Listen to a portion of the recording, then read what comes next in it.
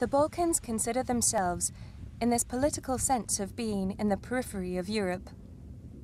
Among the Balkans, Macedonians are in a geographically central position. But politically, if the Balkans are peripheral to Europe, Macedonians are the periphery of the periphery, being put into question either by language and linguistic issues, either by religion and by the territory itself.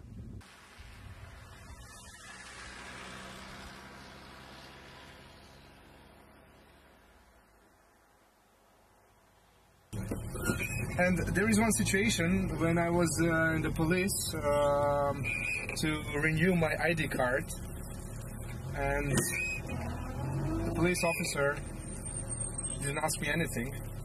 And after she called me and she said like, "Oh, what are you? You know, are you Macedonian?" I said, "Yes, I'm citizen of Republic of Macedonia." And then she said, "No, you cannot be Macedonian." I said, "Okay. What about nationality?" she said. I said, "Oh, I'm undefined."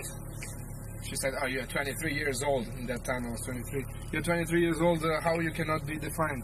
I said, "Well, because of these issues, because my mom is half Bosnian, half Turkish, my father is half Albanian, half..." She said, "Okay, we cannot release ID for you." I was very angry because of that, you know, why? Most Macedonians perceive themselves as ethnic. We are using the definition of ethnic in a genetic sense. And this is the most important problem, because here this term is in contact with the term of nationality, which is not related to ethnic, belonging to a modern European sense. By modern, I think about, for example, European nationality, where the term nationality is seen as diverse citizenships. But here we have a problem with citizenship itself, because there is no such thing, an identity connected with citizenship and the state. This is the problem. So if I'm Alexander, I can be Macedonian. If I'm Petre or, you know, any kind of Slavic name, which I don't understand, you know, why Samir cannot be Macedonian. Like, Samir can be American if he's in America.